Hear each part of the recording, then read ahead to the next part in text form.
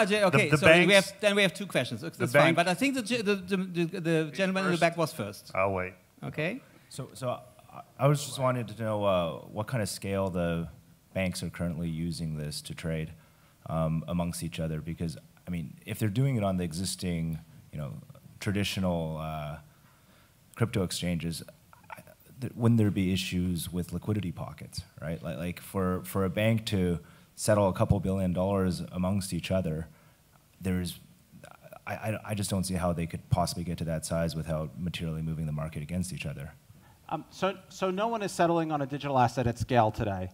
What's going on at scale today is the messaging part that's able to settle on a digital asset when the liquidity is there.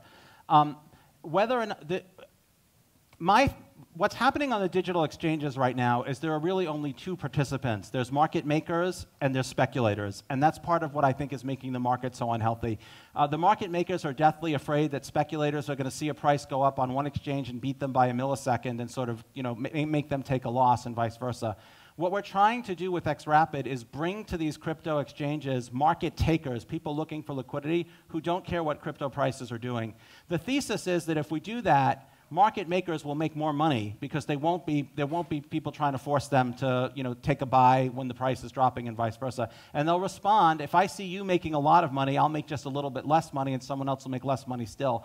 So we think that bringing in real demand for payments will bring the spreads down and bring the offer volumes up. XRapid will see if we're right about that. But you're absolutely right that there has to be more liquidity. The volatility problem is solved by the speed. The next question is, can we solve the liquidity problem? And I think as XRapid scales up, we'll see whether this just brings more liquidity, or in the negative scenario, do we just use up all the liquidity and then the market just dies? I don't think that'll happen. I think what market makers are looking for is people to take the liquidity that they provide.